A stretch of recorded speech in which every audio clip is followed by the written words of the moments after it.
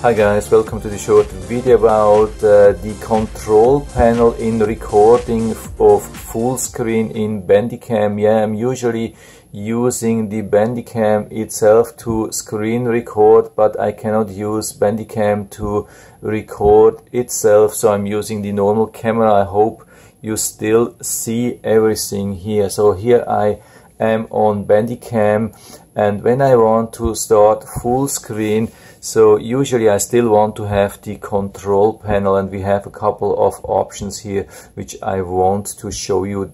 Yeah, for me, I've been trying around a little bit in the last couple of days, and it was a little bit confusing for me, and so I thought maybe it's also a little bit confusing for you, and I was not 100% sure about all the options, so I'm going to try and show you that, and maybe there are even better options, and so we can help each other. So yeah, when we want to start full screen here, so we have the full screen display. So here everything is ready. You can see that we can start and stop, and I hope you have been able to see the control panel here, but it disappeared. So this is a little bit annoying, confusing. So why did it go away?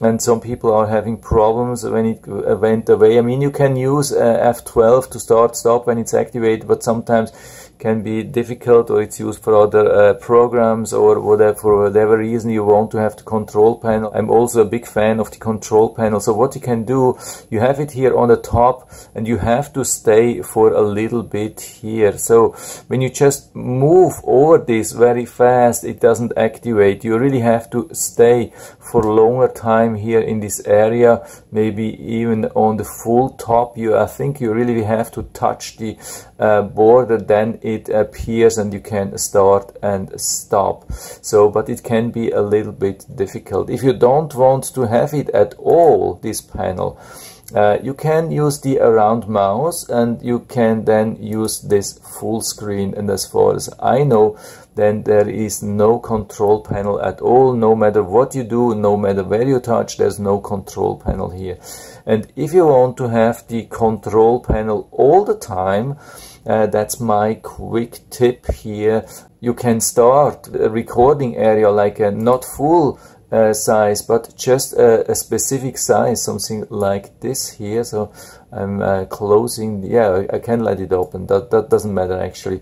So here we have just like a small frame or small area of the screen. It's not the full screen, but when we click here, we can go to full screen as well, and then we have this panel, and it's all the time here, and we can move it somewhere. So I mean, usually this is what I'm doing. So I'm just putting it to the side so people are not too much annoyed. We can close the thing, and so we have the control panel all the time here.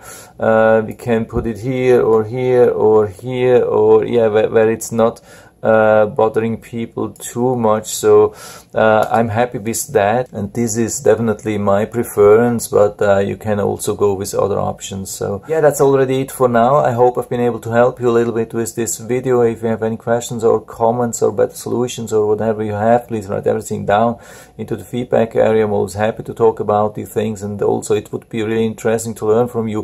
What's your preference? Which is the option you are usually using? Please let us know. It would be really interesting to talk about these things. And yeah, and if you like the video, give me a thumbs up, subscribe my channel. Thanks for watching, and see you next time.